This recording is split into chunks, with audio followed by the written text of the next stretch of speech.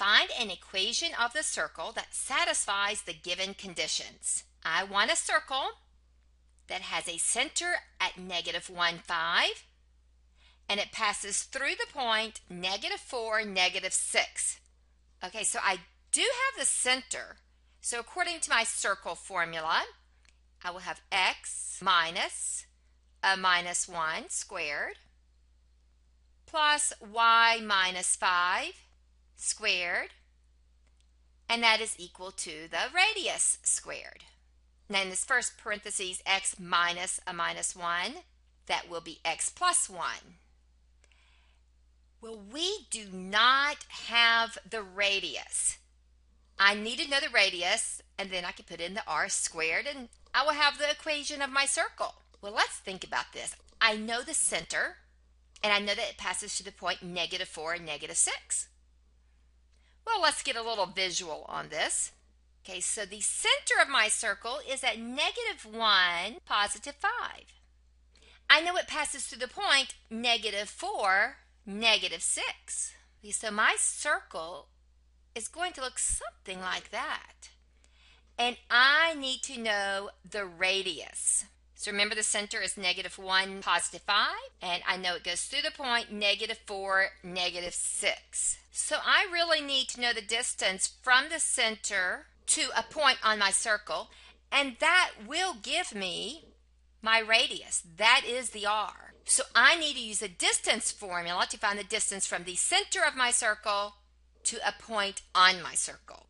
So this is the distance formula. The distance from one point to another is a square root of x sub 1 minus x sub 2 squared plus y sub 1 minus y sub 2 squared. Well, let's do a little bit of work. So I will have the square root of one of the x's minus the other x. I will do -1 minus a -4, square it, plus one of the y's. I'll start with the same point, so it'll be 5 minus a -6 squared. And of course I will take the square root of all of that. That is the distance from the center to a point on my circle. So the distance will equal the square root. I will have -1 plus 4, so that would be 3 squared, plus I will have 5 plus 6, that will be 11 squared. So the distance will equal the square root of 9 plus 121, which is equal to the square root of 130. So the distance from the center to a point on my circle is the square root of 130. Okay, so the distance from the center of my circle to a point on my circle is the square root of 130. So that is my radius, the square root of 130. So my formula that we started earlier, x minus a -1, that's how I got x plus 1 squared, plus y minus 5 in parentheses squared, that was my center, was equal to the radius squared. So I can now write the equation of my circle. It will be x plus 1 squared plus y minus 5 squared. That will equal the radius squared. Well, when I square the radius, I will simply get 130. Okay, now we're going to work a problem where we are given the endpoints of the diameter of the circle. So the endpoints of the diameter of this circle is P is -1, 1, and Q is 5, 9.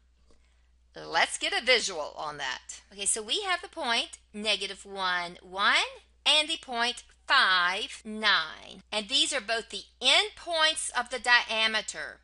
My diameter goes all the way across my circle. So this is the point. P is -1, 1. And Q is the point 5, 9. So I don't know what the center is. I also don't know what the radius is. In order to get the center, it is the midpoint of those 2 points. So let's work on the center first. So I need to know my midpoint formula. And the midpoint, it's a point, of course, and it is one of my x's plus the other one divide that by 2 because I want the middle of those two x's, comma, and one of my y's, add it to the other y, divide it by 2 also. So the midpoint, that will be -1 plus 5, that will be 4 over 2. And the y's, 1 plus 9, that will be 10 over 2. I have my center of my circle. It will be 2, 5. Now I also need to get the distance of this diameter. And I do know that the radius is half of the diameter. So let's use our distance formula.